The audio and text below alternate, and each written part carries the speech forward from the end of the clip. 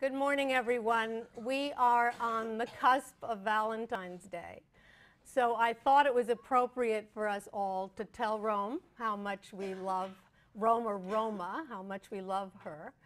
And so I've done that here. I've loved Rome for as long as, for a long time, certainly from the age that you are now. And I know that there are many of you in this class who feel the same way, and I hope that those of you who entered this class without having those strong feelings for Rome have come to love the city and its civilization as much as I do. So this is a kind of Valentine lecture for Rome, and I think that the particular topic that it is appropriate in the sense that we are going to be looking at a number of quite eclectic monuments today. Very different monuments, one from the next, and they're full of surprises, and Rome is always full of surprises. Rome, a city, of course, that you see layers upon layer of civilization that one peels back to get us back to antiquity, but along the way experiences some amazing things. So I think that this particular lecture, which will talk about the varied nature of Roman architecture, especially architecture commissioned by individual patrons to preserve their memory for posterity, again, is particularly appropriate. I've called today's lecture Accessing Afterlife, Tombs of Roman Aristocrats, Freedmen, and Slaves. We spoke on Tuesday about public architecture commissioned by the Emperor Augustus. Public architecture that we noted was made primarily out of marble, out of Luna or Carrara marble that was quarried on the northwest coast of Italy itself, and the objective of it being to try to conjure up the relationship between the new golden age of Augustus and the golden age, 5th century BC, of Periclean Athens. Just as Julius Caesar had tried to create a kind of Alexandria on the Tiber, we see Augustus trying to recreate an Athens on the Tiber. And Augustus was, of course, very much, in his objectives, was very much in keeping with other objectives that we've been studying for some time, this Hellenization of Roman architecture that we have addressed on a number of occasions.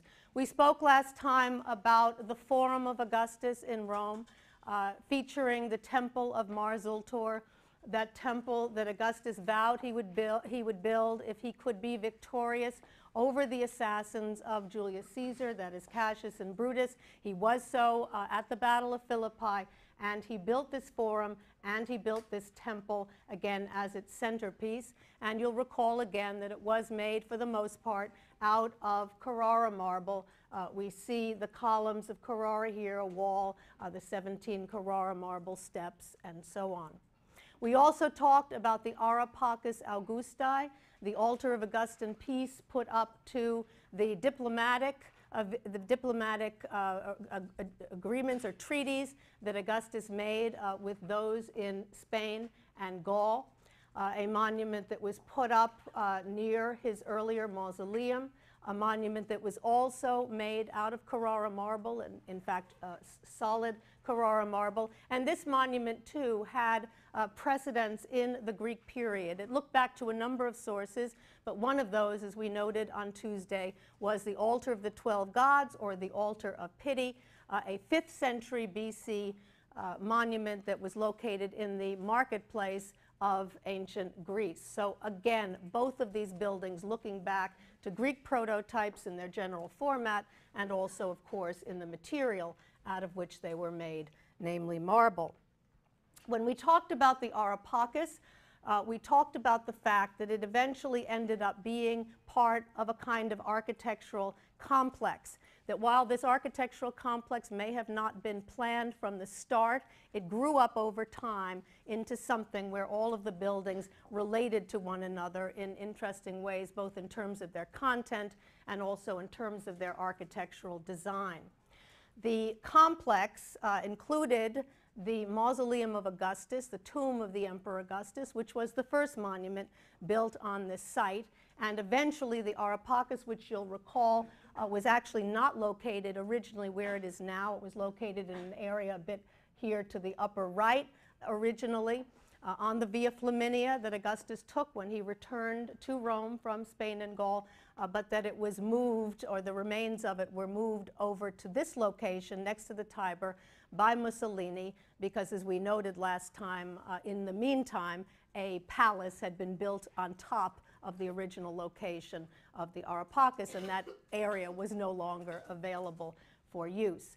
But again, the Mausoleum of Augustus, the first building of this complex, you see in this aerial view from Google Earth that the mausoleum ended up becoming the centerpiece of the Piazza Augusto Imperatore, that piazza that Mussolini's architects designed to commemorate Augustus and also to commemorate Mussolini, because that inscription I showed you last time is inserted into the building over here. If we look at this aerial view of the Mausoleum of Augustus, which you'll see from your monument list, was begun in 28 BC, and in fact that should ring some bells for you, and we should say something about its genesis in 28 BC, because you'll recall that important date of 31, the Battle of Actium, when Augustus was victorious over Antony and Cleopatra and became sole emperor, or began his march to becoming sole emperor of the Roman world. It's interesting to see him building this massive mausoleum only 3 years after the Battle of Actium. That's really quite striking. Why did he do that? Well, the reason that he seems to have done that is, despite the fact that he lived until 76 years old, which was very old in ancient Roman times, as I mentioned last time, despite the fact that he lived to that ripe old age, he was not in terribly good health, even as a young man. And he was very concerned about his own longevity. How long was he going to live? He knew he had accomplished a lot already by this victory over Antony and Cleopatra and by some of his other military victories, but he wasn't actually sure how long he was going to last. And so he begins to build this gigantic tomb, eventually to hold his own remains, and he completes that tomb in 5 years. It's built between 28 BC and 23 BC, and you'll recall the date of the Areopagus is considerably later, 13 to 9 BC. So the Areopagus was only added to this complex later, and at that point the whole thing was orchestrated with the addition of the obelisk. And we talked about how the obelisk cast a shadow on the Areopagus, on Augustus's birthday, and so on and so forth. With regard to the tomb itself, we're going to see something quite striking today, and that is that the tomb is architecturally very different from the Areopagus Augusti and indeed from the Forum of Augustus. And it's a good example of the eccentricity, as we'll characterize today, of Roman tomb architecture in general. Keep in mind that Roman tomb architecture is the most personal of any form of Roman architecture, which makes it particularly interesting to study, because the only practical requirement for a tomb was that it be able to hold the remains of the deceased. That's all it needed to do, whereas other buildings had to do all kinds of other things, have running water through them and so on and so forth. But that was not the case here, so that the patron and the architect could come together to create buildings that were unique to that individual and, again, were eccentric to a certain degree. And that is indeed what we will see, and that is the case also in the Mausoleum of Augustus. As we look down on the Mausoleum of Augustus in this aerial view, we see the general plan of it. We see that there was a central burial chamber, that there was a hollow drum, and around that hollow drum, and all of this is made of concrete construction, around that hollow drum, a series of concentric rings. As you can see them here, again made out of concrete. And then the outer wall, which you can also see in this view, the outer wall was faced with travertine, which is also interesting, not Luna marble, travertine blocks. And let me show you a somewhat closer view, also from Google Earth, to show you the structure. So again, the central burial chamber, the hollow drum, the concentric rings around that, the travertine wall around that. But of course, you're looking essentially at the core. This is not what the original entire monument looked like. And what it was in fact, there was an earthen tumulus, or an earthen mound, that was placed on top of these concentric rings. And then at the very apex of that earthen mound was a gleaming bronze statue of the Emperor Augustus himself. I think I can make this clearer by showing you a plan of the Mausoleum of Augustus, and we see all the features I've already described: the central burial chamber, the hollow drum, again, all made out of concrete construction, and the concentric rings around that. And then the cross-section at the top is particularly helpful, I think, because you can see the way in which the concrete has been built up by means, obviously, of annular vaults, the annular vaults that ultimately support the gleaming bronze statue of Augustus at the apex. And you can also see in this cross-section the earthen mound, the way in which the earthen mound is piled up on top of that substructure, that concrete substructure, to create the dome-like shape of the mausoleum on its own. Now, scholars who believe, and we all believe, in fact, that that again Augustus was a Philhellene, that he had a particular penchant for things Greek. So you look at something like this and you ask yourselves, well, what's Greek about this? I mean, why didn't he, when he came to make the decision about his last resting place, why did he not want to be laid to rest in the manner of the Greeks? Why wasn't this tomb made in the form, for example, of a Greek temple or something like that? Why did he choose this particular form? So scholars have debated for quite some time whether there are any tombs like this in Greece, or in Asia Minor, whether Alexander, what kind of tomb was Alexander the Great buried in, for example? Well, we don't know exactly for sure, but that's one possibility, that it might have something to do with Alexander's tomb. Others, because Aeneas came from burning Troy, others have suggested perhaps, and that's in Asia Minor, perhaps the way the Trojans were buried might have something to do with this selection. But I think the model is much closer at hand. I think the model, myself, I believe that the model comes from Italy. And that it's a very interesting choice on the part of Augustus, because I think what it tells us is that Augustus may have wanted to build public buildings in Rome that conjured up ancient Athens, but when it came to deciding about how he wanted to be buried, he wanted to be buried in the manner of his Italian ancestors. Let me show you what I think is a really important comparison. We're looking on the left-hand side of the screen once again at the Mausoleum of Augustus as it looks today. Here you see the central entranceway. You see what remains of the concentric concrete rings. You see some of the travertine facing for the outer ring of the structure, and you see, of course, that the uppermost part, namely the earthen mound, is no longer there. But if I compare the Mausoleum of Augustus to what you see here on the right-hand side of the screen, which is an Etruscan tomb from the so-called, and I put this on the monument list for you, the Banditaccia Cemetery, which is at a site called Cerveteri. Cerveteri, a very important Etruscan site, and this tomb, we believe, dates to the 6th century BC. Cerveteri is an extraordinary place to visit now because there is one tomb after another of this type. You go into the site and you feel like you're on, on another planet or some such as you wander among these extremely well-preserved tombs at Cerveteri. And Cerveteri, by the way, is right off the highway between Rome and Florence. So it's a very easy site to get to and very well worthwhile. There's nothing quite like it anywhere in Italy, anywhere indeed in the world. And you see these series, and I've just chosen one here to show you. You see these series of tombs, and I think if you look at it, you'll see the similarity of this to the Mausoleum of Augustus. These round Etruscan tombs have central burial chambers. They have stone facing around the outermost part of the structure, and you can see that piled on top of that is an earthen mound.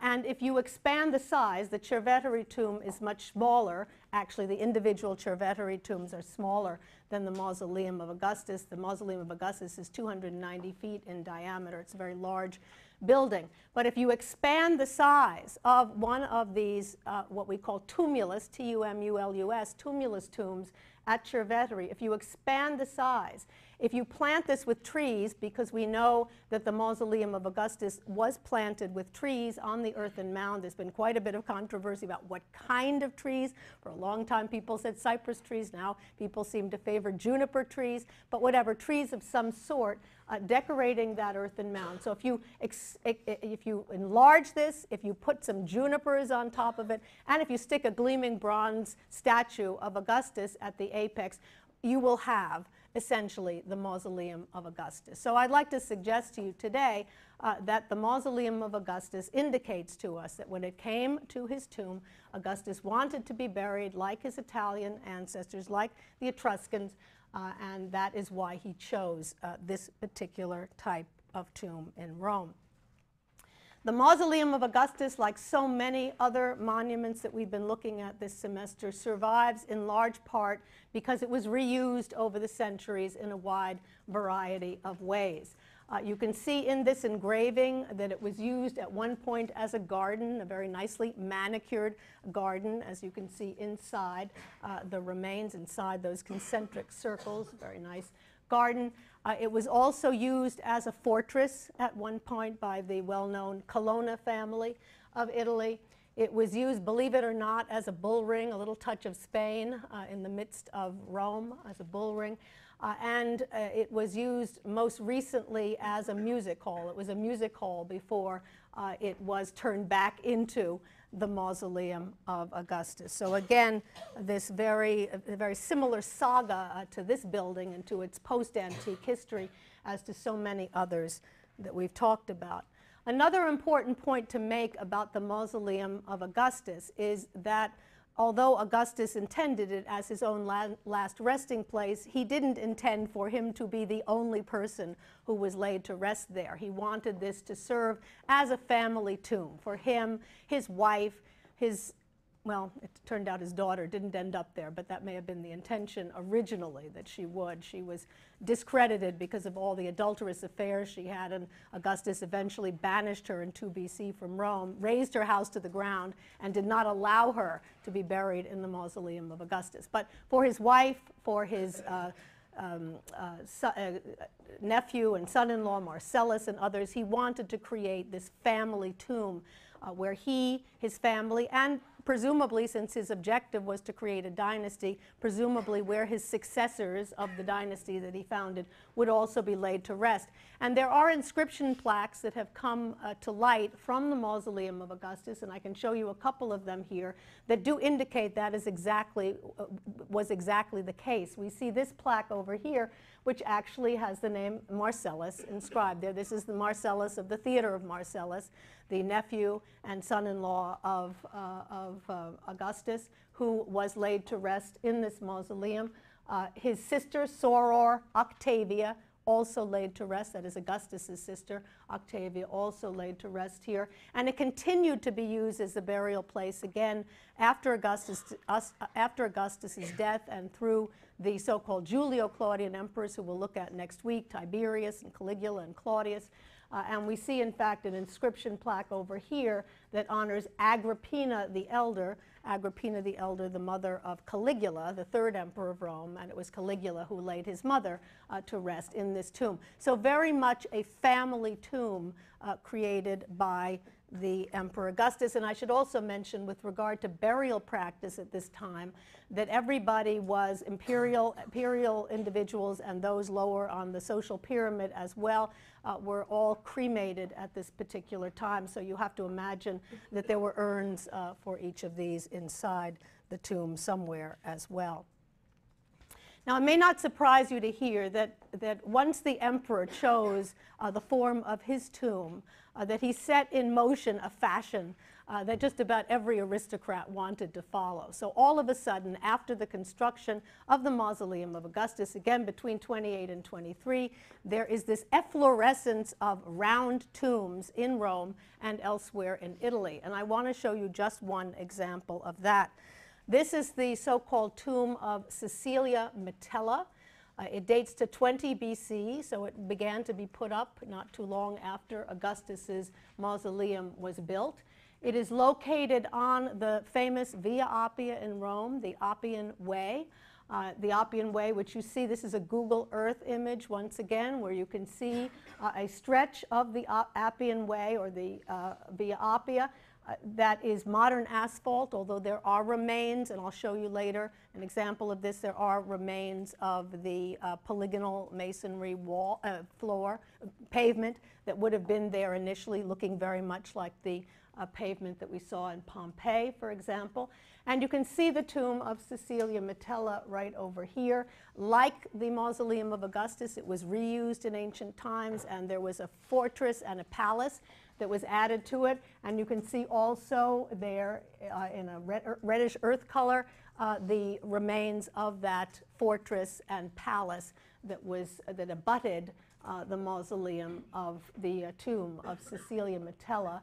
And while this is on the screen, you can also see that while the tomb was essentially a cylindrical drum resembling the cylindrical drum of the Mausoleum of Augustus, it was given some height by being placed on a podium, the kind of podium that we saw at the sanctuaries, or the podium that we saw at the Villa of the Mysteries, to raise it up. It's not as big as those, but it's sizable, and it raises this round tomb up a little bit so that it can be more readily seen as people make their way along the Via Appia. The Mausoleum of Augustus does not have a similar podium, so that's a unique, a different feature that is added to this particular structure. You can also see there's an inscription on the front, and we'll talk about that in a moment, and then there are crenellations at the top. There's some dispute about when those crenellations were added, whether they belong to the original tomb or not. I think it's highly unlikely that they belong to the original tomb, and they may have been added at the time that this was made into a fortress, as I've already mentioned. This is a view of the tomb of Caecilia Metella as it looks today, this tomb of this woman of 20 BC, and you can see that it's actually quite well preserved, and we can get a very good sense of its original appearance. You can see the concrete podium down here without its original facing. It was surely faced. You can see the great cylindrical drum of the tomb of Caecilia Metella, and you can see the facing. And once again, the facing for this tomb, just as in the Mausoleum of Augustus, is not Luna or Carrara marble. It is travertine, but very, very nicely cut travertine blocks, as you can see here. Very well done. She was undoubtedly a well-to-do patron who was able to hire the best architects, the best artisans, and they have done an outstanding job of cutting that travertine. You can see also that there is a frieze that encircles the monument at the uppermost part right here. And that frieze depicts garlands and skulls of bulls, bucrania, the same sort of thing that we saw on the inner precinct wall of the Areopagus, although this predates the Areopagus, so we can't say that it was the influence of the Areopagus. This is, again, 20, whereas the Areopagus wasn't begun until 13. And it shows us that this motif was very much in the air during the Augustan period, this motif of garlands hanging from bucrania, which of course makes reference to sacrifice, and it could be a sacrifice in honor of a funerary event as well as anything else, and we again see that very well here. One very interesting fact is that the frieze is not made out of travertine, but out of Pentelic marble, P-E-N-T-E-L-I-C. Pentelic marble is marble from Mount Pentelicon in Greece. So it tells us that marble was imported from Greece, or marble that was imported from Greece was purchased and used for the frieze of this particular structure, and we'll see that it was used also for the inscription plaque. So it tells us something. It tells us that that some patrons made the decision to spend a little more for the material for what they considered the most important part of the monument. So in this case, the most important part of the monument was the frieze and also the inscription plaque that preserved this woman's name for posterity. So they paid a little bit more in order to get that more expensive material for those critical details of the monument. Here's the inscription. We're very fortunate that it's still preserved today. We see it still inserted into the monument. Again, it's done in Pentelic marble, and I think you can see even in this view the difference between Pentelic marble and travertine. Travertine has more texture to it than the plainer marble, as you can see. And her name is given here, Cecilia Metella. Cecilia Metella, and Cecilia Metella down here. And it tells us that she was the daughter, Filia, F-I-L-I-A, the daughter of Quintus Q. Creticus, C-R-E-T-I-C-U-S, who may have come from Crete, it's possible. It also makes reference to the fact that she was married to someone by the name of Crassus. This may be Crassus the Elder, we're not absolutely sure. But what it does indicate to us is this is an aristocratic woman. This is an aristocratic woman whose family has a great deal of money, who are honoring her with this tomb in the mode of the day, which of course was the tomb type that was chosen by Augustus himself. You may have noticed up here in this same detail not only the frieze that we've already described with the garlands and bucrania, but that there is a relief here that represents a Roman trophy. What is a Roman trophy?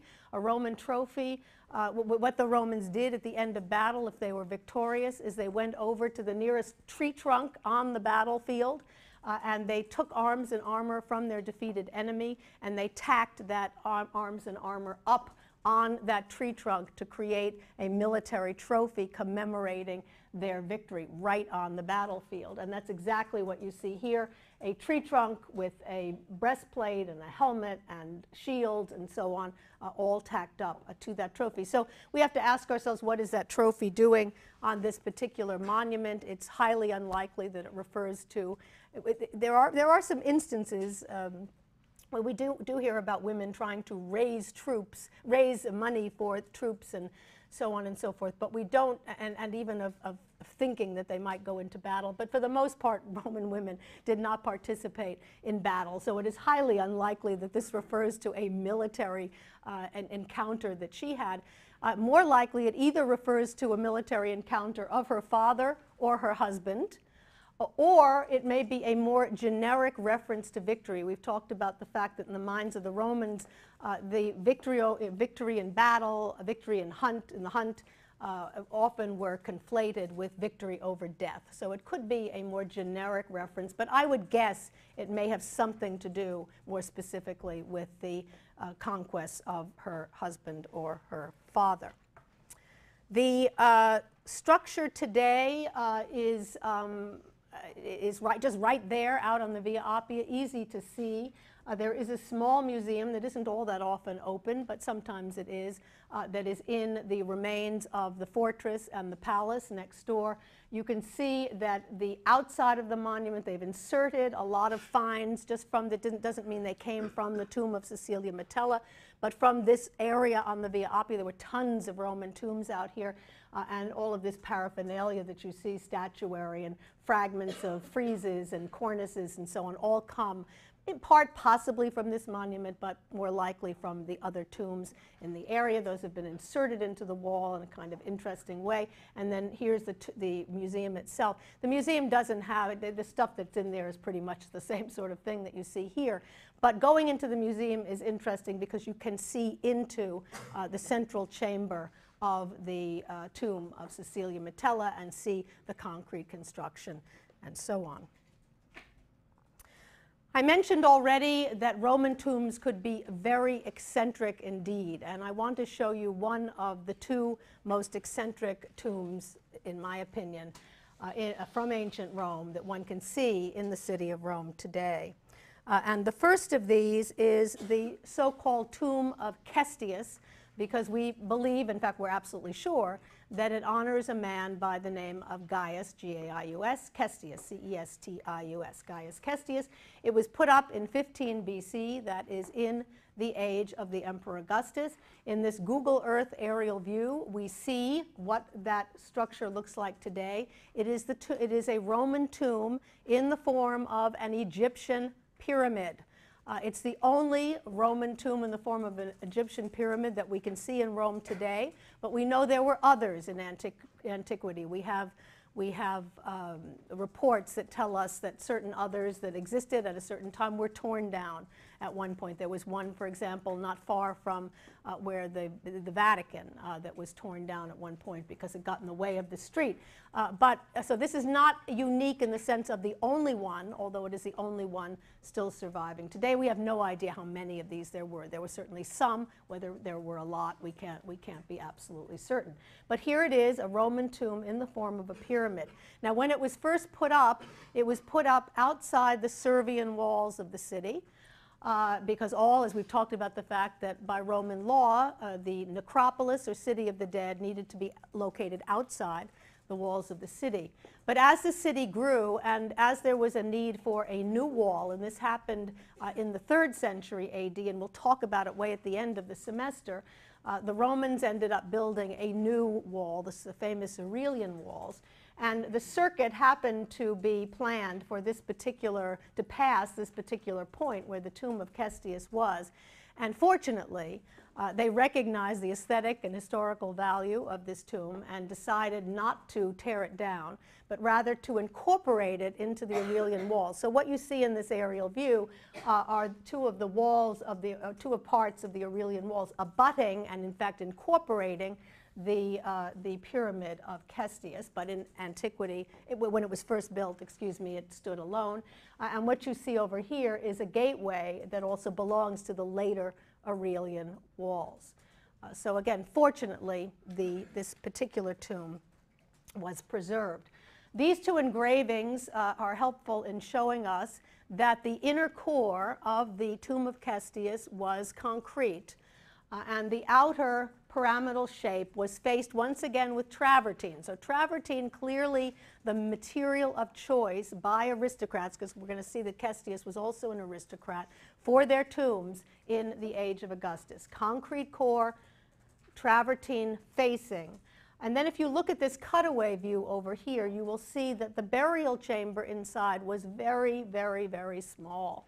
Very, very, very small. So it's small enough that there was not a lot of space for these burials, but we'll see that we still believe that this too was a family tomb. The burial chamber has had and still has remnants of painted walls. And I show you an engraving here of those walls that was made when they were in somewhat better shape than they are today. And I wondered if any of you, you're such experts now on 1st to 4th style Roman wall painting, if any of you could tell me, I'm sure all of you could tell me, what style painting is being used in the burial chamber of the tomb of Cestius. Third style. Why third style?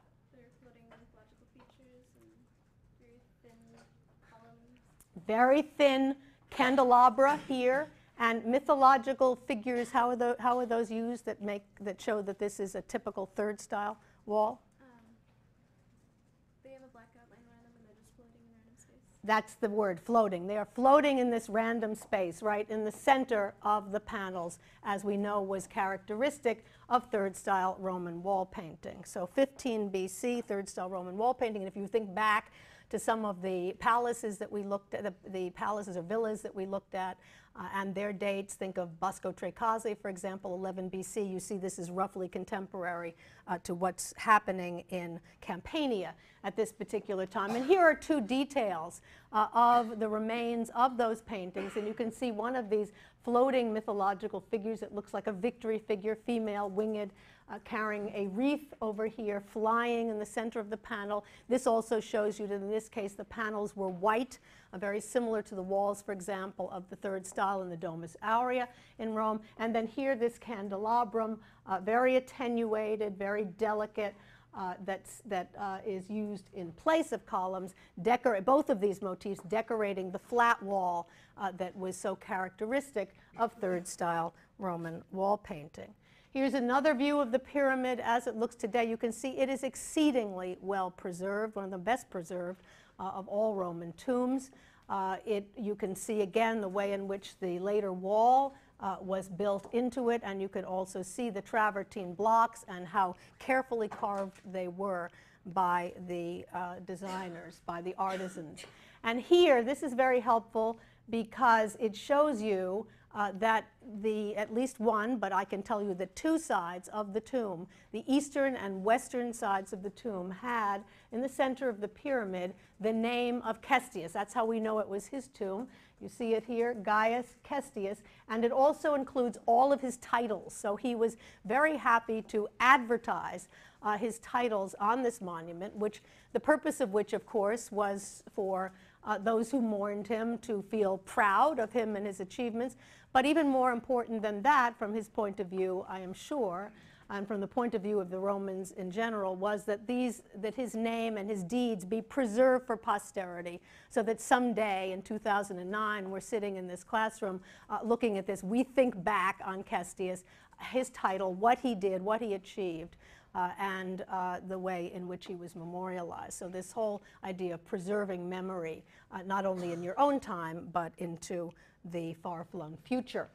This tomb, as I said, despite the fact that the burial chamber is small, we do believe it was a family tomb. We have evidence for that because two bases were found that seemed to belong to this tomb, because Cestius' name or members of his family, Cestius, you can see there, are named in these inscriptions.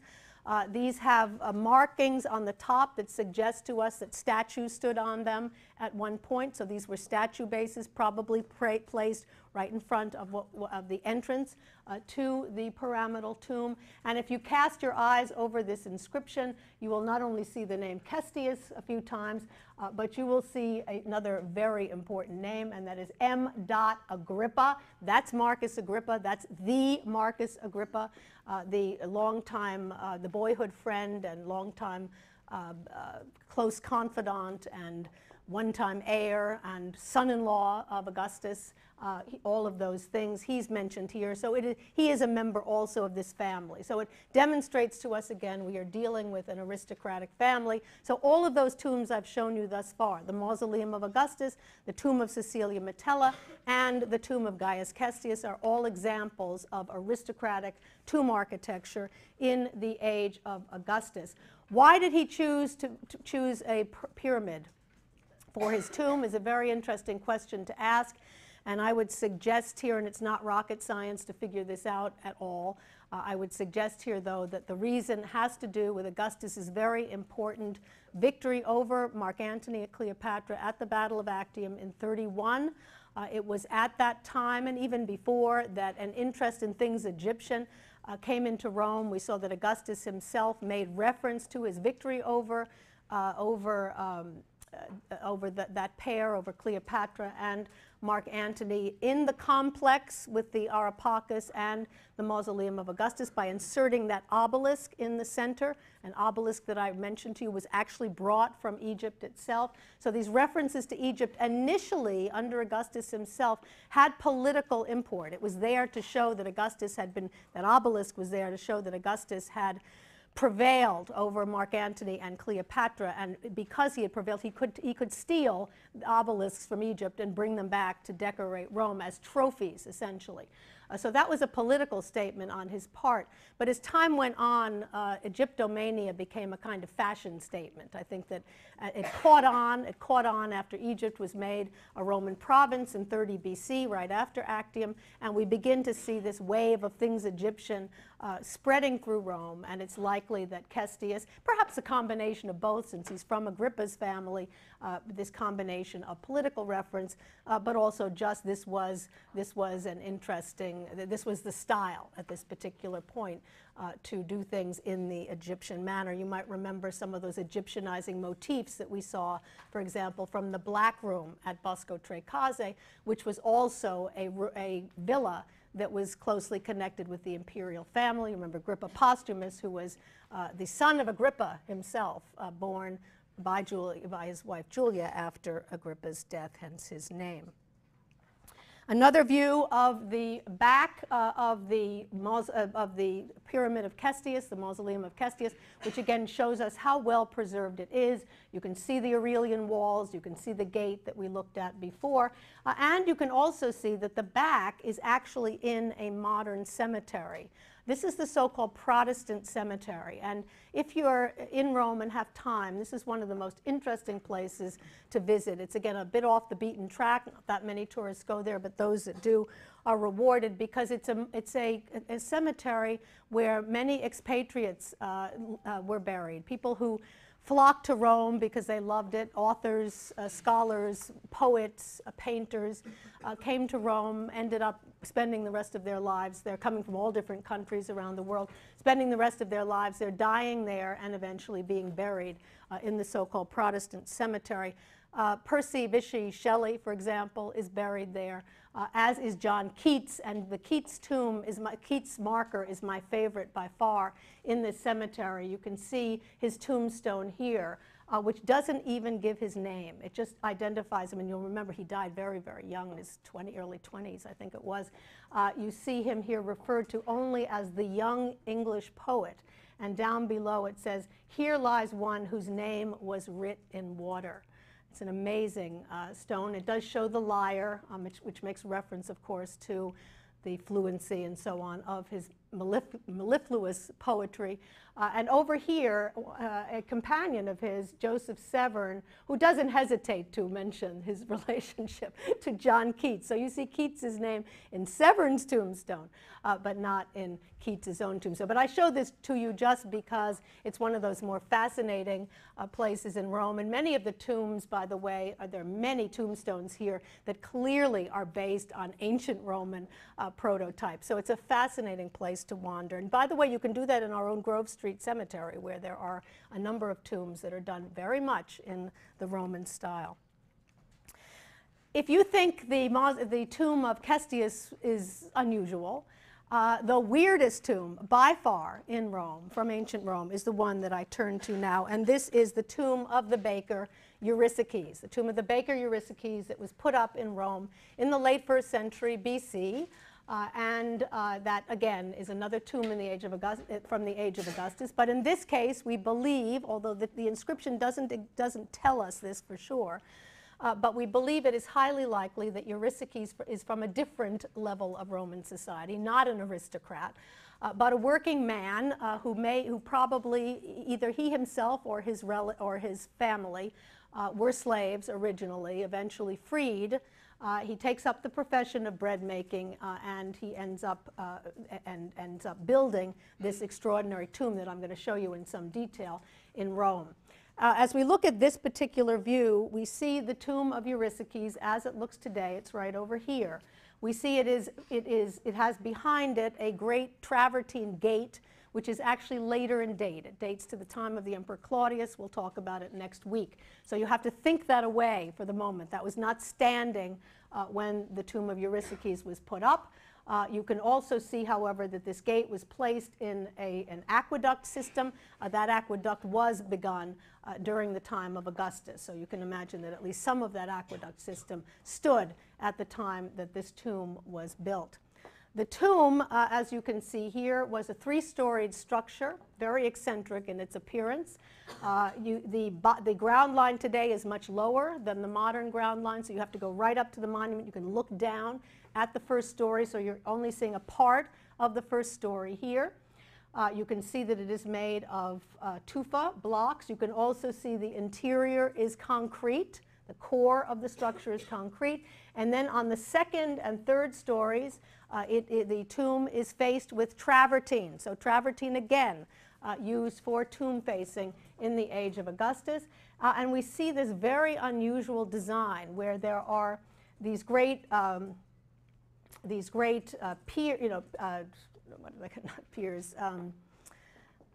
cylinders, great cylinders that are placed here vertically, and then cylinders placed in the next tier horizontally. Vertically placed cylinders. They're not columns. You don't see any capitals. They're very fat. So they are cylinders vertically and then horizontally. And some scholars have suggested, and I think quite convincingly, that these may actually make reference to what were grain measures. Grain measures were these cylindrical structures in silos, in a sense, in which they stored grain in ancient Roman times. So that is very possible, since we know that this man was a baker, that this may make reference to these grain storage cylinders that were used in the process of baking. With regard to the siting of the tomb, this is particularly interesting. I show you this plan over here, which indicates to us, here you can actually see the plan of the tomb of Eurysaces, and you can see that it is very unusual in shape. It is trapezoidal in shape. Why is it trapezoidal in shape? It probably is trapezoidal in shape because the tomb was located on a piece of property that was between two major roads of Rome that exited and entered the city at this particular point, the so-called Via Labicana and the Via Praenestina. So two major Roman roads that come into the city at this point. And remember, the tomb of Eurysaces, like all Roman tombs during this period, was outside the Servian walls, so built outside the walls, but between these two streets. Now, this model over here, which, by the way, comes from a museum in Rome that, again, is off the beaten track, but I can highly recommend, the Museo Civiltà Romana, which is in a building built by Mussolini in the 1930s for a World's Fair. And the buildings, and it and other buildings like it out there in a place, part of Rome, that we call Aor, from Esposizione Universale di Roma, A-E-U-R, Aor. That whole area built up by Mussolini for the World's Fair, but the buildings were so substantial that they decided to keep them, and they still stand. And this museum was placed in them, in one of them. It is a museum of casts, where you can go and see works of Roman art and architecture from not only Rome, but from around the world, all in one place. Now, they're not originals, they're casts, but it'd be a great place to study for the exam, for this course, for example, because you could walk around and see so many of the buildings that we've talked about. And there are these wonderful models of many of them. And we see here a model of this aqueduct, the later gate here, and the tomb of Eurysaces. And this shows you very well the way in which these two streets, the Labicana and the Praenestina, came into Rome at this point, converged exactly on the facade of this tomb. And it is clearly, it is clear that Eurysaces, and I'll tell you how he did this in a moment, had enough money that he was able to buy what was certainly one of the most choice pieces of real estate outside the walls of Rome, one in which everyone who came into Rome from either of those two thoroughfares would see the facade of this tomb. This is a man who wanted to be remembered for posterity. It's another example of how tombs were used for the purposes of retaining memory over time. This is also interesting because it shows what happened. What you see with the dotted lines here is one of these later gates that was made for the Aurelian walls. And in this case, the tomb of Eurysaces was right smack dab in the middle of where they wanted to build a outcropping of this wall. In this case, they decided that they were not going to build the wall into it, but that they were going to build the wall on top of it. But fortunately, again, they did not destroy it completely. They did shear off the front of the tomb, which actually took away the facade, but they allowed the debris to fall into the tower.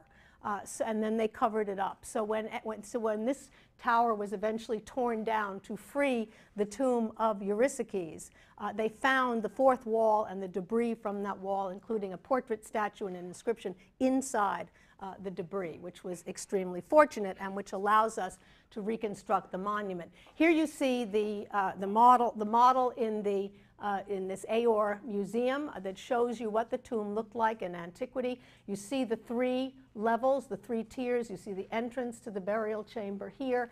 And this is the facade that we're looking at. This is the part that no longer survives. This is the fourth wall, or the facade, now gone. But we can again reconstruct it from those remains. And you see them here, and you see it was relatively plain on three tiers, except for a portrait statue of Eurysaces and his wife, an inscription down below.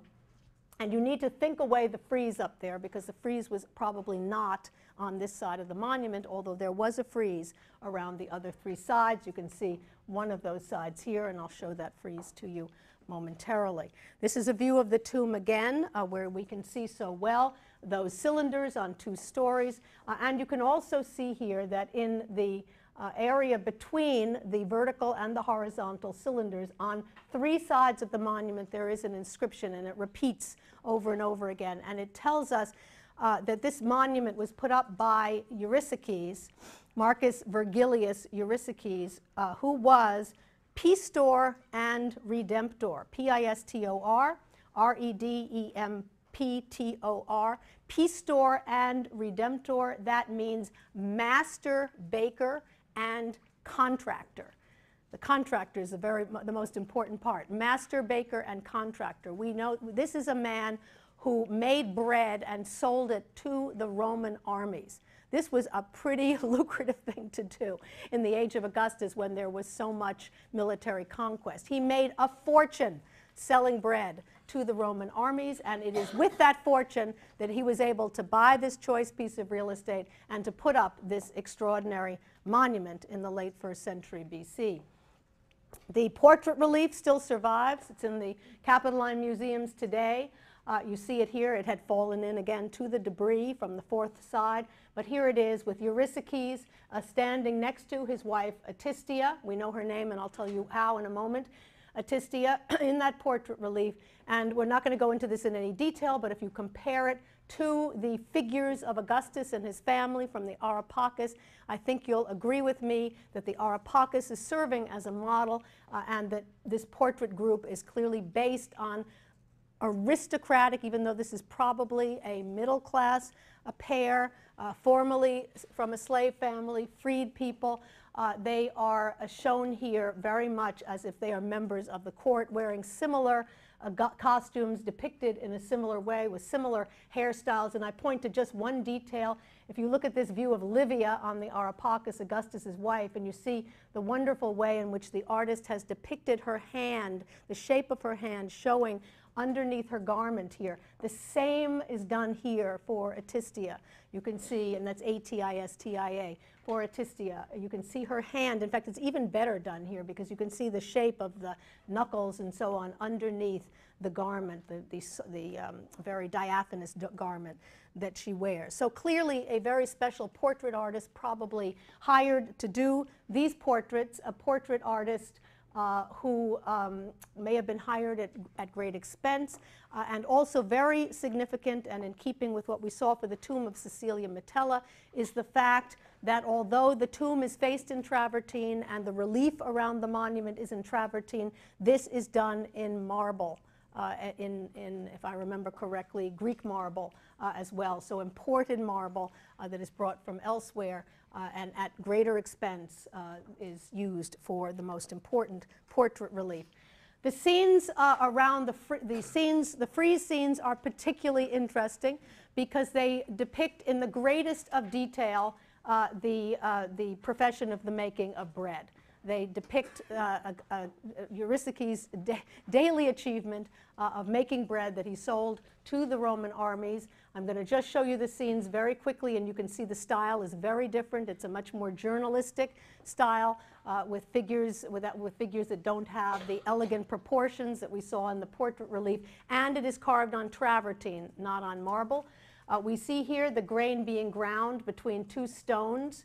And we see the way in which these men in tunics work that. We also see that the upper stone is rotated by a mule that is attached to a wooden handle that comes off the uppermost stone there. We have millstones just like this from Pompeii, and I show you the actual millstones. So these depictions on the tomb of Eurysaces, very accurate.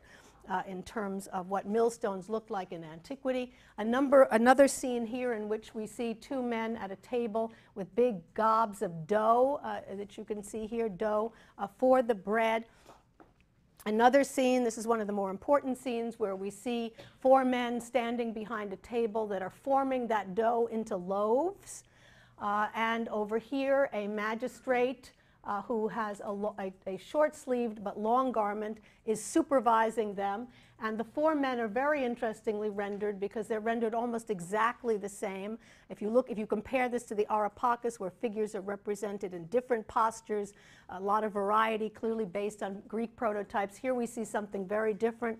The major objective of the artist is to get the story across, to show these men making these loaves. But look at them, each one, they're bare-chested, and we'll see why they're bare-chested. It's hot in this part of the bakery, so they've taken off their shirts. There's some attempt to depict their musculature, but they're essentially shown in exactly the same way, the same curly hair, almost as if they were cut from a cookie cutter, because again, it's not the form that's of interest to the artist here, but getting that narrative across. And if you try to figure out whose legs belong to who, believe me, you'll have a difficult time of it. So the artist is much less concerned with formal things than he is with getting the story across. With regard to why they've taken off their shirts, they're right near the oven, and I show you the scene that depicts the dome-shaped oven in which the loaves are being baked. And you can see that this oven looks very much like a modern pizza oven, and in fact the pole that they use, the wooden pole with the flat end, is just the sort of thing you see at Bar or any other major pizza place, either in New Haven or elsewhere in the world. And in fact, these dome-shaped ovens are still used in rural areas. I took this view in Greece, in a small rural town, and you see these in Italy and some very small towns as well, still being done in exactly the same way. There are a number, because of the cylinders on the tomb of Eurysaces, there are some scholars who've suggested that the tomb of Eurysaces is in the form of a bakery. While I do believe that there is reference to those storage bins, silos that were used for the storage of grain, I do not think that the tomb of Eurysaces is in the form of an oven. It makes reference to baking, but I don't think it's in the form of an oven, because this is what Roman ovens looked like. They were dome-shaped. This has a very different appearance, as you can see. Perhaps the most important scene in the frieze is this one, where we see the loaves have been baked. They're ready to go to market, and they're put in these large baskets. You can see them here, and then they are weighed in this scale, this ancient scale. And I think this is a form of private propaganda on the part of the baker Eurysaces. What he is telling the public who gaze up on this tomb, not only in his own day but for posterity, is my bread was always not only of high quality but of the appropriate weight. I never cheated the public. I treated you fairly. I was an honest baker and contractor. I think that's what the message is here. And in fact, you may think this is a stretch, but I think that one could easily compare this report that Eurysaces provides of his profession on the frieze of this tomb as a kind of baker's version of Augustus's res gestae. The list of things accomplished during his life is laid out in narrative form for not only his contemporaries but for posterity to see. The portrait group again, and I mentioned that there was an inscription found with that portrait group, a very interesting inscription, which tells us that Eurysaces put up this monument to his wife, Atistia, and Atistia's bodily remains, he says, are buried in hoc panario, in this panarium. What is a panarium? A bread basket, which is again why scholars have said, well, the whole tomb is in the form of an oven. But I think the bread basket being referred to here is not the tomb, but rather the urn in which Atistia's remains were placed. In the excavation in the 19th century, when that later gateway was removed, they found one urn, not two urns, one urn, presumably the urn of Atistia. And that urn was in the form, it was drawn at that time, and we can see this view of it here, a cross-section, the lid and the main body of the urn, and you can see it looks like a bread basket. And I show you, we have lots of examples of urns in the form of bread baskets in Roman times. There's one in the Metropolitan Museum of Art, if any of you who are going down there anytime soon to look at Roman antiquities and other things. You can see one there. This one is in the National Museum in Rome. And women's remains were often placed in bread baskets to accentuate or to speak to their domestic virtues, that they were good at taking care of the house and baking bread and so on. But in this particular case, I think it is much more likely that the reference here is not to to Atistia's cleverness as a housekeeper, but rather to her husband's profession, which is very, very interesting in terms of what it tells us about the gender wars of antiquity. That here's a tomb that has been put up by this baker with his money that he's made from his profession in honor of his wife. But what he depicts, what he is preserving for posterity is not the outline of his wife's life, but the outline of his life, what he has accomplished. His name is plastered on 3 sides of the monument. He's got 3 sides of the monument with the successive phases of the baking of bread in all of its aspects. Yes, he has a very nice portrait relief of his wife, but of course he's standing by her side. And he does mention her name down below. So, I mean, he gives her some due. But this monument, as far as posterity is concerned, is about Eurysaces and not about his wife. And I think it tells us, again, a great deal about the motives of this particular individual. I want to say just a very few words about 2 other tombs out on the Via Appia in Rome, the Appian Way again, and I show you a view of the Via Appia as it looks today.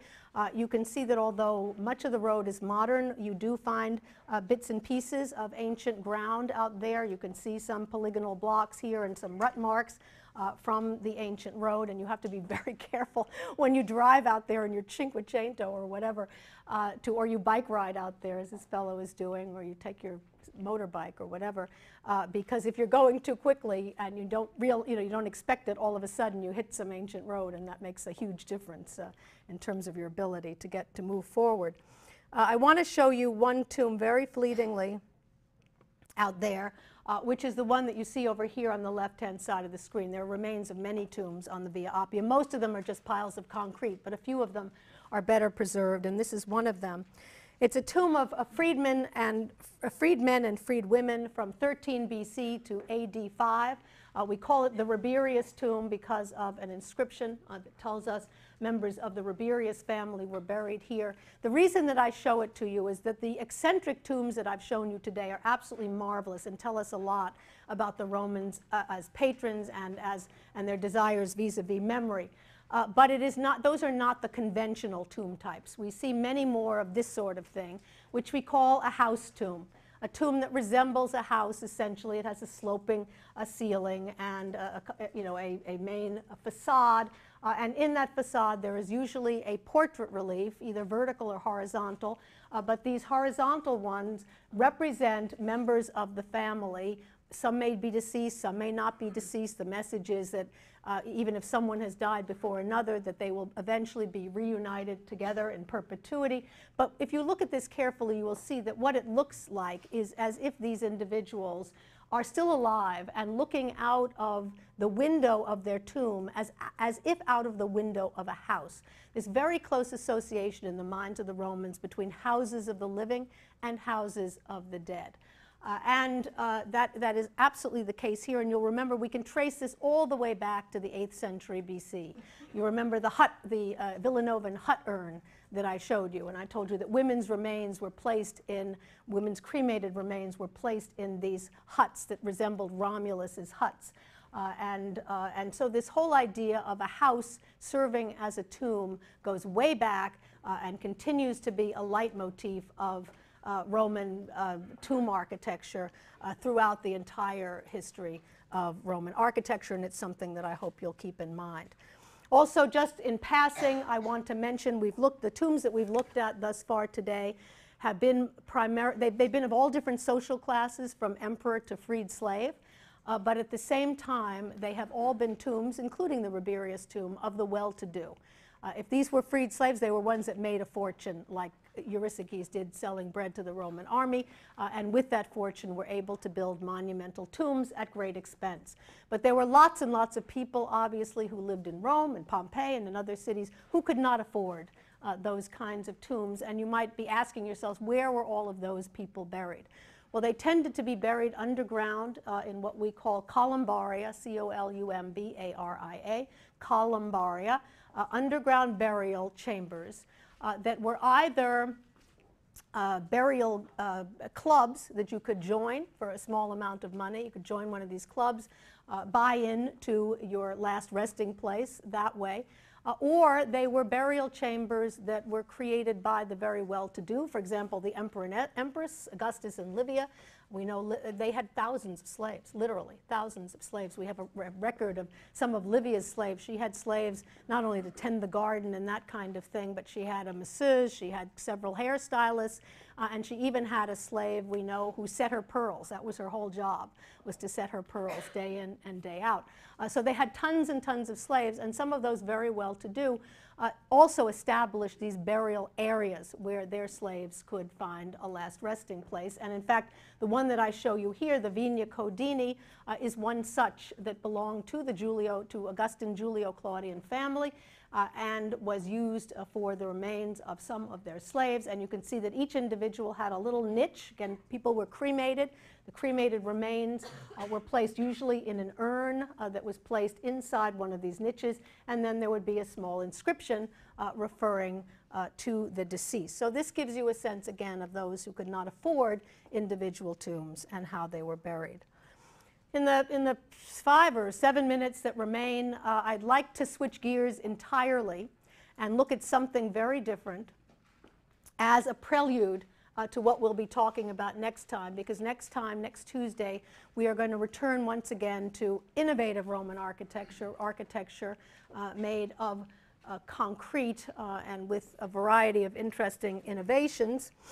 We'll do that next week, as I said, and I want to give you an introduction to that by turning to this one example from the Augustan period that is noteworthy enough for us to say something about it. This is what you're looking at here is the plan of what was a spa, essentially, in ancient Roman times. It's located in Campania at a place called Baia, so in the vicinity of Pompeii and Herculaneum and Aplontus and Bosco Trecase, and so on. We've already talked about the fact that that was an area that was a mecca for the well-to-do, the glitterati from Rome who went down there for their vacations. It was a resort area.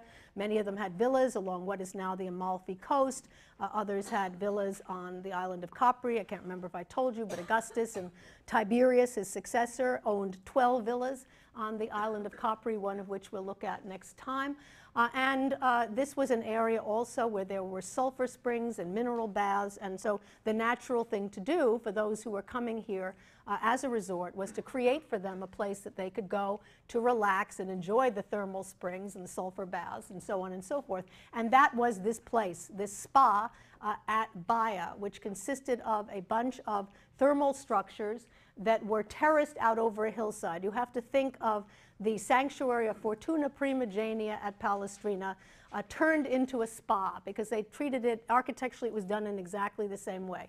They took a hillside, they terraced that hillside, they poured concrete on that hillside, creating a whole host of interesting structures in which one could relax and get away from it all.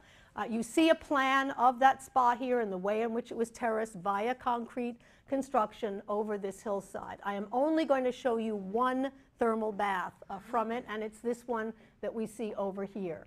It is the so-called Temple of Mercury. That's what the locals have long called it. It is not a Temple of Mercury. It is a thermal bath, but nonetheless, we call it that because it's been called that for such a long time. As you look at the plan of the Temple of Mercury, you're going to say to me, every one of you will say the same thing, what's the origin of this? Clearly, the design is based on the Frigidaria of Pompeii, the Frigidarium or the cold room of Pompeii, this round structure with the radiating alcoves that we saw as part of bath architecture very early on, 2nd century BC, and so on in Pompeii. Same scheme used here, not surprising. This is in Campania, it's not far away. I can show you the Temple of Mercury is extremely well preserved. We can see the dome of the Temple of Mercury made out of concrete construction from above. You can see the oculus of the, just as those Frigidaria had oculi, This one does as well, and you can see that extremely well here. So a concrete building with a concrete dome used as part of the spa. We've traced this desire to make round structures way back to the 600s BC, the time of Quinto Fiorentino. I showed you this Etruscan attempt at making a round structure with a dome that was done in this case in stone, and although it was a valiant attempt, not all that successful. And we talked about the way in which that eventually transformed into the Roman ability to make the Frigidaria at Pompeii. And here are two views of the Temple of Mercury at Baia as it looks today.